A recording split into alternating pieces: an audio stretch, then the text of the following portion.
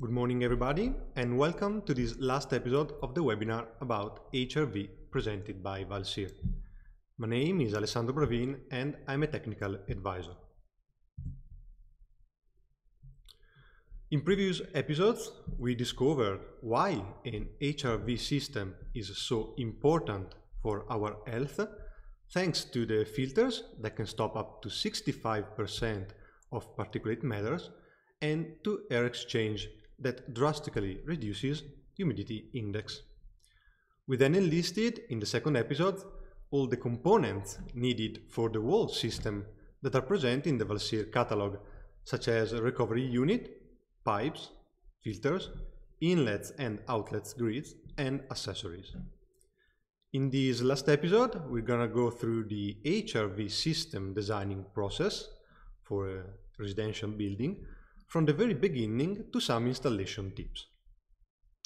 All the previous and future videos are gonna be available on the social media channel, on Valsir Facebook page, on LinkedIn and on YouTube as well. If you may have any kind of question, please type it down in the live chat and I'll be more than pleased to answer at the end of this live.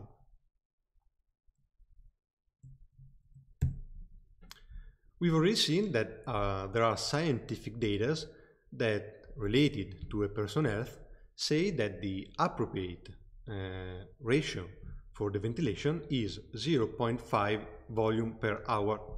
That means that every hour we ideally should change half of the air volume inside our indoor environment.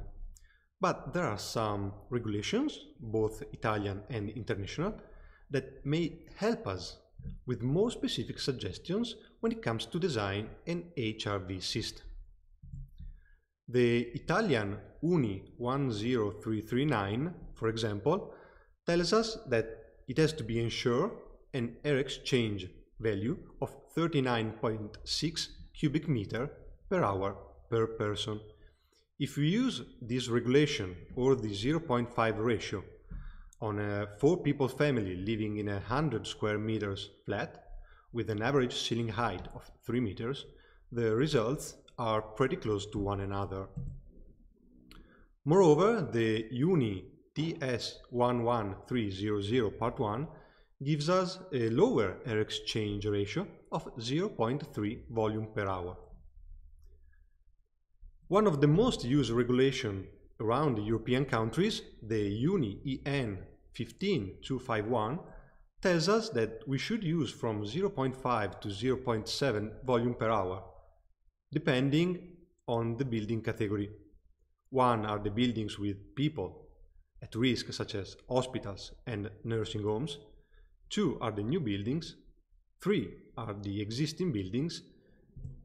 And then there's a study called Ventilation Standards, Existing Building Codes and Ventilation in Europe that says that ventilation systems are being used differently across the European countries to adapt to the various local practices and climates. And the ratio between the lowest and highest ventilation rate is 1 to 6. That means that there isn't a specific ratio we should use when designing an HRV system. Valsir use the 0.5 volume per hour ratio as an average value among the international standard to assure the best performances to the unit and the best effect in terms of air condition. Saying that, let's enlist what is needed to design an HRV system. First, we should collect all the data.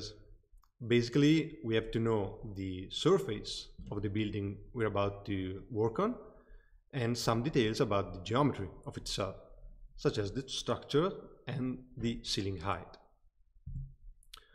We can then calculate the total amount of air to be changed using the 0.5 ratio. We then have to find the right position for the intake and outtake grids. You have to choose the heat recovery system or unit. Then we can go on choosing the right pipes, choosing the right distribution box. Then the grids we do like the most. The grids are the only part actually visible in the heat recovery ventilation system. And then we can just make a final check to see if everything is fine. We're now going to see a real example of what an HRV designing process is, taking a real example of what happens every day in the technical department. Here we are in a 104 square meters apartment with an average ceiling height of 3 meters for a total volume of 312 cubic meters. What are we supposed to do first? We have to decide from which rooms we have to take the air out. As we've already seen in previous videos, we're going to pick those rooms where everyday activity creates or generates the most amount of humidity, or those rooms where we want to get rid of bad smell and where there is poor ventilation. We're going to pick, in fact, kitchen, bathroom, and the second bathroom, the walk-in closet. Then we have to choose which are the rooms we want to put fresh air in, and these are the rooms where we spend the most time in.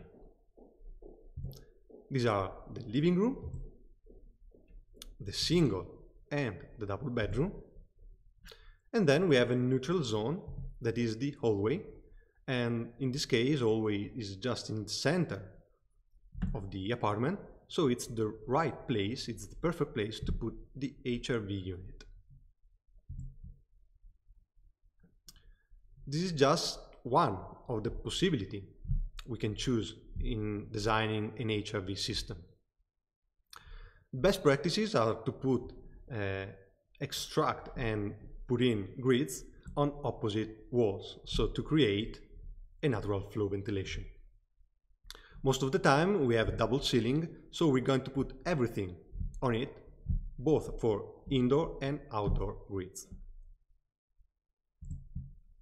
As we see, we have to put the inlets grids up in the wall and the outlet grids down.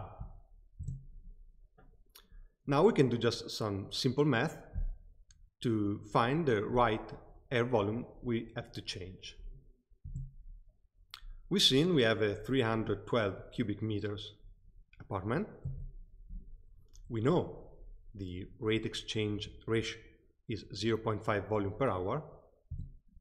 So we have a total volume to be renewed of 156 cubic meter per hour. Of course, to balance the whole system, the total air we put into the apartment has to be the same of the total air we put out. So if we're going to introduce 156 cubic meter per hour, we have to take out 156 cubic meter per hour. Then we have to choose the right unit to put inside this apartment. How we do that? We just have to find the right heat recovery unit from the Valsir catalog. We have to look for the surface and for the option we need for the unit. In this case, we choose the Area Evo for vertical installation with a maximum potential of 250 cubic meter per hour. Choosing an overestimated heat recovery unit allows us to set it to work at minimum speed, avoiding noise and discomfort related to airflows. Of course, we have to change the whole amount of air, and it has to be split between all of the rooms in the house. So we're going to extract from the kitchen 67 cubic meters per hour, 29 cubic meters per hour from the bathroom, 28 cubic meters hour for the second bathroom, and 32 for the walk-in closet. We have a total amount of 156 cubic meter per hour. The same goes for the emission. 64 cubic meters per hour for the living room, and 44 and 48 cubic meters per hour for the single and double bedroom. And again, we have a total of 156 cubic meters per hour. Next step, choosing the pipes. As seen in the previous videos, Valsir has a round-shaped pipe and an oval-shaped one. We picked the first one. With a 75 millimeters of diameter, we can carry about 34 cubic meters per hour. We then can find out how many input and output pipes are needed for each room. I would like to recall that Valsir pipes are designed with a smooth internal HDPE layer with additives that make them antibacterial and antistatic, and with a corrugated HDPE external layer that makes pipes resistant and flexible at the same time. That means easier to install. Once pipes are chosen, we have to make a step forward and choose the distribution box. Referring to the real case we're working on, we did choose the 6 connection boxes.